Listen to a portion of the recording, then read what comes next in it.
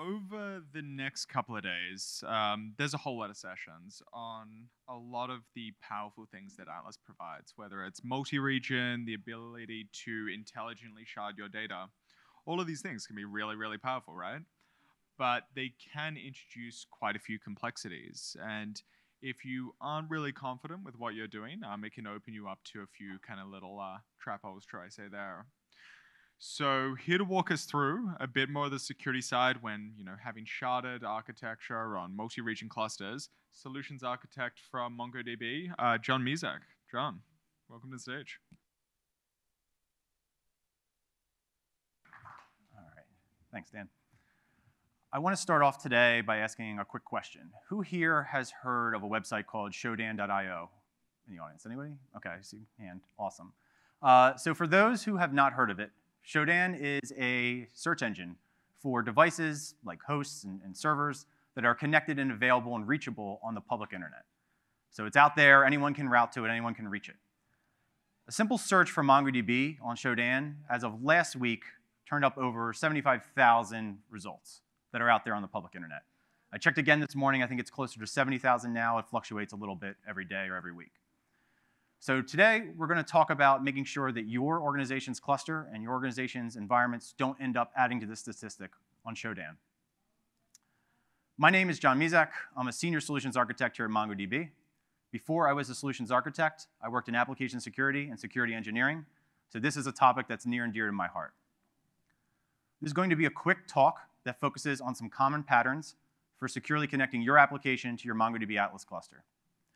We're going to start by going over some basic sharded terminology before we discuss the different connectivity options that are available to us. We'll take a look at what that means for a single region cluster, and then we'll go through a multi-region cluster as the complexity starts to grow. And we'll wrap things up finally by introducing some edge cases that don't quite fit in with the rest of the rules of this talk. We've only got so much time today, so there's a couple of things we're going to leave on the cutting room floor. We're not going to go through sharding basics, what is a shard, how does shard key, and so forth. We're also not going to cover Google Cloud Platform, or GCP, or multi-cloud clusters. The reason for that is that GCP's private networking has some minor differences than AWS and Azure. We only have so much time. And lastly, we're not going to talk about data federation or online archive. Those can also be used in a secure manner, but we don't have the time to go into everything today. So let's start by looking at some basic sharded cluster terminology. Over here on the left-hand side, I have my clients. They could be application drivers. They could be Mongo shell. On the right-hand side, I have a sharded cluster in MongoDB Atlas. My primary nodes for each shard are going to be green circles for this talk. My secondary nodes are going to be those transparent circles. Now, each of those nodes over there in my sharded cluster is running a MongoDB process. It's actually what's responsible for being the database server.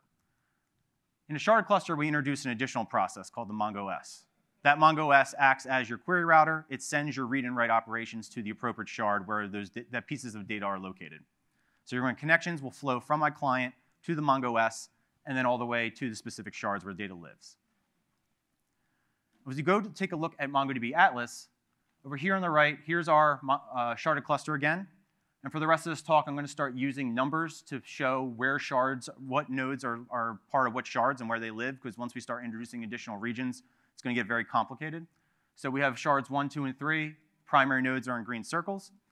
Inside Atlas, we co-locate a MongoS on each data-bearing node as part of a sharded cluster. So every single data-bearing node also has a MongoS. So we have a number of MongoSs spread out throughout our Atlas environment. So there's a lot of MongoSs to connect to, potentially. So now we know the connections that we have to make. Let's talk about how we're going to do those in a secure manner. So the first option we have available to us is peering. Peering is a bidirectional connection between two VPCs or VNets. And so resources in one of them, like the VPC on the left, can access resources on the other VPC as if they were in the same VPC or VNet together. Now, peering is bidirectional, which sometimes is what you want, sometimes it's not. But the other drawback of peering is that it does not allow for transitive connectivity. So every time I have a unique combination of VPCs or VNets, I need to add another peering connection. So adding another VPC here on the left means that not only do I have to add that connection between the one on the left and the one in the middle, I have to add another connection between the one on the left and one on the right. So as you can see, we start to grow our environment's complexity. We add more regions, we add more VPCs. this starts to become impractical after a while and very hard to manage. The other option available to us are private endpoints. So private endpoints are different from VPC peering or VNet peering in that they are a one-way connection. A private endpoint gets stood up in the subnet that your application lives in, and that application gets a connection string from MongoDB Atlas. The connection string resolves to the private endpoint, and then it uses that basically to send the connection over to MongoDB privately. Now, the nice thing about private endpoints is that they are transitive. So if I have another resource in the same, in my application environment, it could be in a different VPC, different subnet, as long as it has connectivity to that private endpoint, it can also use it transitively to go to MongoDB Atlas with the connection string. So this is the preferred approach and what we're going to be using for a lot of our architectures today. So now that we looked at the different connectivity methods, let's talk about what we're trying to accomplish. The first thing we want to do is make sure each shard in our sharded cluster is highly available. We don't want to let an AZ going down or any server going down, a region becoming unavailable to prevent us from accessing part of our data set. So each shard needs to be highly available for what we want to build. The other thing we want to do is build an architecture that's going to last. We don't want to have to come back to the drawing board and go over exactly how we're going to accommodate new shards because we have an increase in workload. We want this to be able to stand the test of time. And lastly, we never want to route over the public internet because we don't want to introduce an attack surface for our database environment or our application environment, even in failover scenarios. Now, there are a couple limitations that we're going to have to play with today, and I've summarized these into 2 rules with private endpoints. The first rule is that our private endpoint is only going to connect to Atlas addressable targets in the same region that the private endpoint lives. So when we go to multi-region architectures, this is going to be very important to keep in mind. And the second rule is that as we go through this today, we have to pick one of 2 options. We can either live in one region, and we can have multiple endpoints in that region across different subnets and so forth, or we can spread out across multiple regions, but then we're limited to one private endpoint in each region. And that has major impact on what we actually want to end up building. So let's take a look at what that means for a single region cluster. Over here on the left-hand side, I have my application. I have instances of the application living in 2 different subnets. Over here on the right-hand side, I have my 3-shard MongoDB sharded cluster in Atlas. Now, I'm going to stand up private endpoints in each of those subnets, and I can do this because I am only one region, so I can have multiple private endpoints in that region. Those private endpoints then will transfer that connection over to a load balancer on the MongoDB Atlas side. That's part of our private endpoint service. And that load balancer then has a bunch of listeners on it that will then handle distributing that to MongoS. The MongoS then, of course, doesn't have lines on this slide, but it acts as the router then to send it to the appropriate nodes over in MongoDB. So this is relatively straightforward so far, but it's going to get more complicated as we look at multiple regions. So in a multi-region cluster, I have 3 regions, 1, 2, and 3. And over here on the left-hand side, I have my applications again. Now, this is just one resource in each region, but I could also have other resources in other subnets and other VPCs also in that region. I just don't have room on the slide. On the right-hand side, I have my MongoDB Atlas cluster. Again, it's a sharded cluster with 3 shards. This time, the nodes in each shard are distributed across all my regions because we want those shards to be highly available. So my primary nodes are currently living in region 1, and my secondaries are in region 2 and 3. Here, I stand up a private endpoint in each region. This is the only private endpoint that can be created in each of those regions. So again, if I have other resources in other subnets or other VPCs in those regions, they need connectivity to that private endpoint to be able to use it to reach Atlas. Private endpoint then, again, has a partnership with that load balancer. The load balancer has listeners on it with different ports for different MongoS's.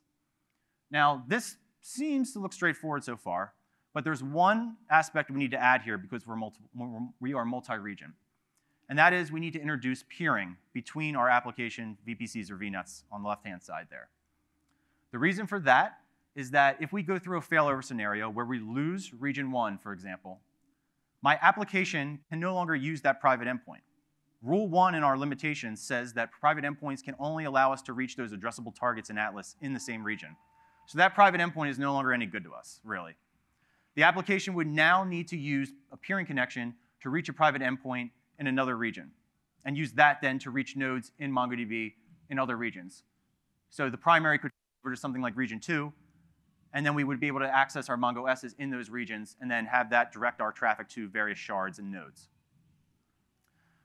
Part of this can be done is why, part of the reason why this can be done is MongoDB gives us a global connection string when we set up private endpoints. It's a different connection string than our standard one.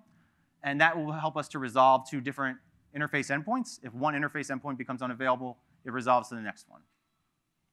Now, this is assuming that if I have other resources in these regions, they can use those private endpoints that are set up in each region. But what happens if I have environments in the same region that I need to keep separate, and I don't want to allow transitive connectivity between them just to give them access to the same private endpoint? But I also want to keep it in multiple regions. So that introduces our edge case. And this is something called multiple regionalized endpoints for sharded clusters. So in this example, over here, I'm going to have on my right-hand side, I have my MongoDB sharded cluster again across multiple regions. On the left-hand side, I have two apps, actually, Team A's app and Team B's app. And these environments do not share connectivity. So they could be different applications or environments as a result of an acquisition or a merger. They could be a test environment for one app and a production environment for another, and I don't want to commingle that connectivity. But the idea here is I want both to be able to access my MongoDB Atlas cluster privately through a private endpoint. I also have another region there. And so I'm at a conflict with my rules here. How do I access this across multiple regions, but with multiple endpoints in one region? So we turn on this regionalized endpoints feature. And what this does is it allows us to create multiple endpoints in multiple regions, but it turns the connection string into a region-specific connection string. The connection string now will only give us access to the Mongo S addressable targets in the same region. And so my Team A app and my Team B app will use that region 1 connection string there to be able to reach MongoDB Atlas. In region 2, Team A's app will have to use its own region 2 connection string. In a failover scenario, if I lose region 1, right now, Team A's app, even though it is peer to its own environment in region 2, is not going to fail over automatically because it still has that region 1 connection string in it. I would have to go back in and manually add the region 2 connection string to the Team A's app in region 1's VPCA, so it then would be able to use the private endpoint in region 2 and be able to hit the Mongo S targets in that region. So as you can see, this has some of its own drawbacks. It's not a universal fix. It's really for environments that need to be segmented, but you need to have unique segmented private endpoints as well. So to summarize, I know this was a quick talk. Private endpoint is the preferred approach that we want to deal with. For single region, it's pretty straightforward. We can have multiple endpoints across different subnets. For multiple regions, we can only have one endpoint per region, and we need to add peering on the application side so that we can fail over gracefully between using endpoints in different regions.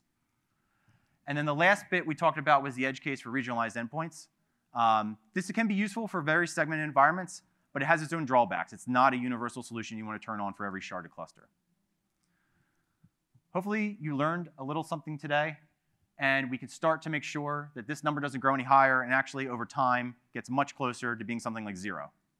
So thank you very much, and open the floor for any questions anyone might have.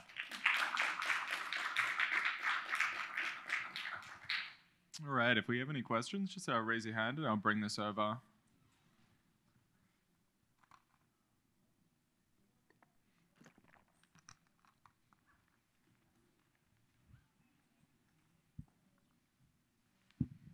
When you do have a failover issue, a situation, do you have performance issues? If all of a sudden, especially in the second example you gave, where you had 2 regions going into one, and now they have to use the other.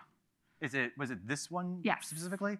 There shouldn't be a performance issue so I guess it depends on the different regions that you're going to involve, right? So if you have something like a US East 1, and then your second region is halfway around the world, and now all of a sudden you have to basically go to that region to access your MongoDB cluster, but your application's still living in US East 1, then there might be some additional latency from the round trip time. But for actual specific MongoDB-related performance, the failover, it's the same. It should be the same inside Atlas, the same hardware for each of the nodes in the clusters. And so by the time it gets there, it's got your copy of the data. It's running the same types of hardware. It has the same types of indexes. And then it should be OK to keep going. And if you do have regulatory concerns, so you cannot use region 2, is that an issue? Or would you then replicate and have in region 1, a second set of clusters? Regulatory concerns for region Like, 2. let's say if you can't use like data I'm saying. residency. Oh, got it. So in this case, you're basically running only in region 1. Region 2 is in an area where you can't fail over to. Is there a possibility of introducing an additional region there where you can fail over to, like another one inside, Europe or wherever it might be, or? Got it. Okay. Okay. Yeah. Right.